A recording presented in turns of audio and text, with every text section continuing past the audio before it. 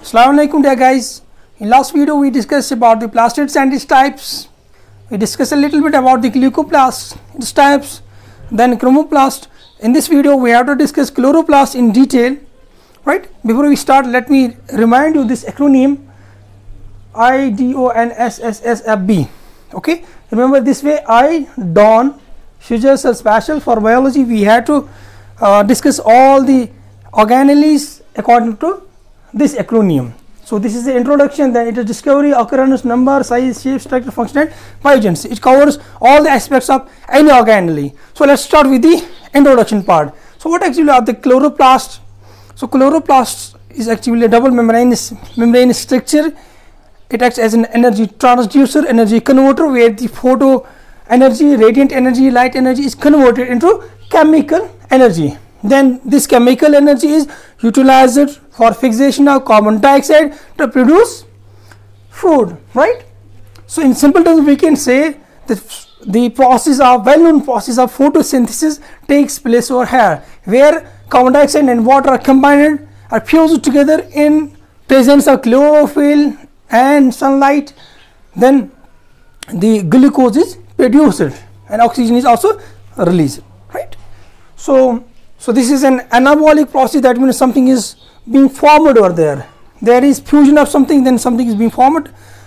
However, in case of mitochondria, the respiration takes place, which is a catabolic process, where something breaks down. Okay, there is oxidation of food over there. Something is broken down over there. But in this case, it is an anabolic process. Something is being made, something is being formed. So in photosynthesis, what happened actually? The light is trapped. We have to discuss it. The light is trapped. Then the light energy trapped is converted into the chemical energy as ATP and NADPH.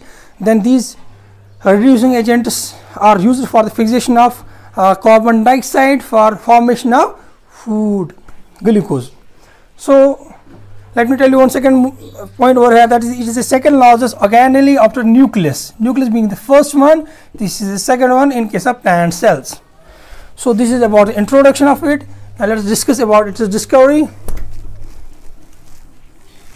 So when the discovery is being discussed,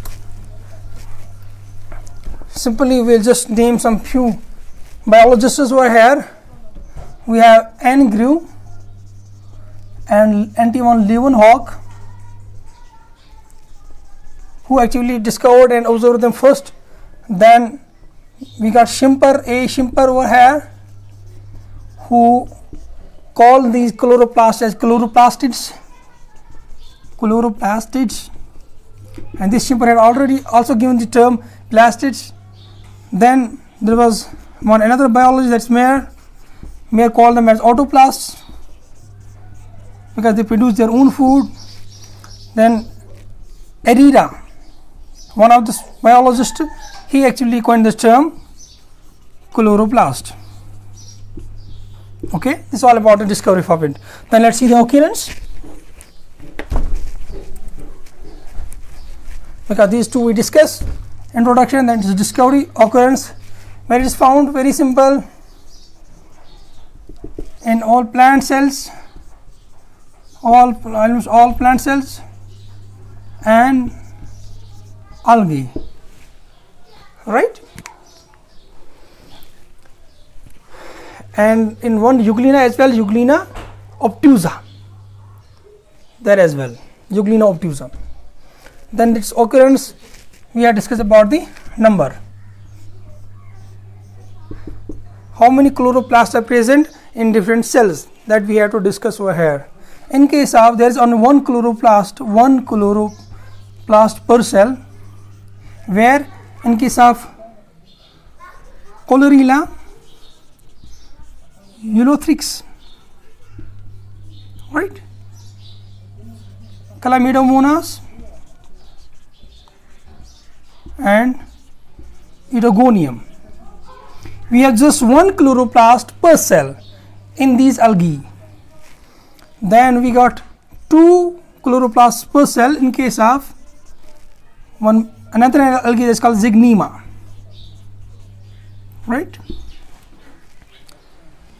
Then we have about 1 to 16 cells, chloroplast per cell in case of Spirogyra.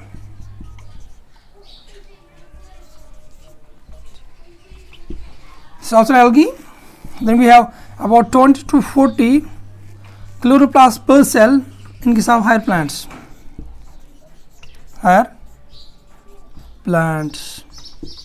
Okay. So this is about their number. Then we have discussed the size and other things. So when we talk about the size, very simple, about 3 to 4 micrometers in thickness and 5 to 10 micrometers diameter, right? So now we have to discuss about the shapes, different shapes of the chloroplasts. So it is cup shaped or horseshoe shaped. Horseshoe shaped in case of Chlamydomonas, right? Cup shaped, like this. For example, this is Chlamydomonas, or here this is the chloroplast. This is the chloroplast, cup shaped. Okay. Then we have girdle shaped. Girdle shaped in case of Ulothrix. You know, girdle is something like a belt against the waist, that's called girdle. So we can make it like this. It is something like the chloroplast, right? Something like this. Spiral or ribbon shaped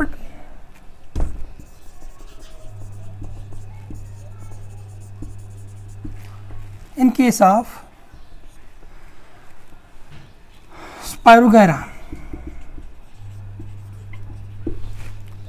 For example, this is a cell. We have like this chloroplast,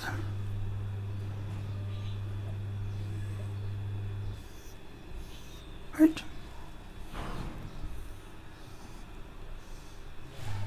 This way. And we have a stellate or star shaped,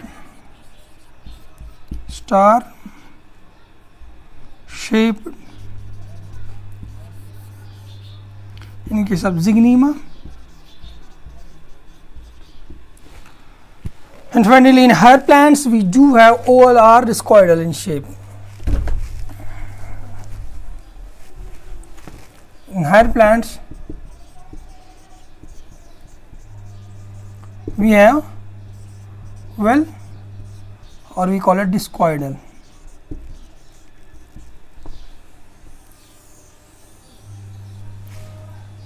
Okay.